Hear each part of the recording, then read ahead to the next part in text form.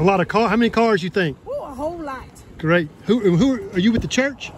I'm not with church. I'm with Hammer Hill Church. Okay, thank you for working. Yes, sir.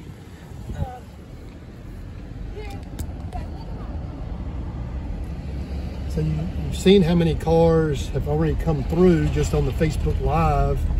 So these are the number of cars that are just lined up, waiting to be served. 1,400 boxes were available. So just cars lined up, all in line for the USDA Farmers to Families Food Box Program, provided by the Mississippi Crisis Foundation through Palazzolo Produce, with funding by the Community Foundation of Northwest Mississippi.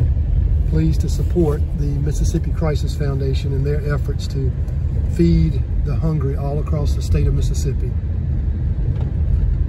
Just an endless supply of cars in line for the USDA food distribution. It's a box, 30-pound box. It has milk, butter, cheese, drumsticks, so it's meat, vegetables, bag of potatoes, so it's a full meal or two that can be made out of the food box. So this is in Como, Panola County, Mississippi. Cars lined up. Distribution started at 11 and it is now 12 o'clock. And the line is continuing to grow, as you can see. All right, signing off. Community Foundation is pleased to support the Mississippi Crisis Foundation. Please like and share on Facebook both of our pages. Thank you to everyone who's supporting those who are in need of food in Mississippi.